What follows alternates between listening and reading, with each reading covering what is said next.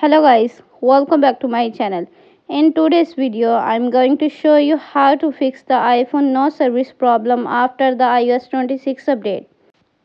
If your iPhone is not getting a signal or showing no service after updating, don't worry, I will got you covered. Now let's get started. Solution 1. Enable and disable airplane mode. Open the setting app on your iPhone. Turn airplane mode on. Wait for few seconds, then turn it off again. This refresh your iPhone network connection. Solution number 2. Check carrier setting. Go to setting app on your iPhone. Tap on general. Select about. If a pop-up appears, tap update to install carrier setting. Carrier updates are small fix from your mobile network provider.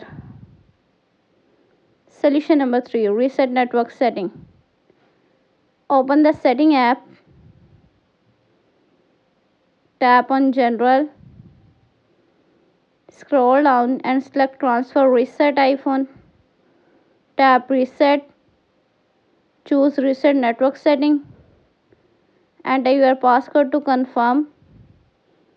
Tap again to confirm the reset. This will not delete your data, but it will remove Wi-Fi password and reset all network settings. Solution number 4. Check for iOS update. Open the setting app on your iPhone. Tap on general. Select software update. If an update is available, tap download and install. Apple often releases iOS 26.1 or later patches to fix these bugs. And that's it. These are the best way to fix the iPhone no service problem in iOS 26. If this video helped you, make sure to like, share and subscribe for more iPhone tips and fix. Thanks for watching and I will see you in the next video.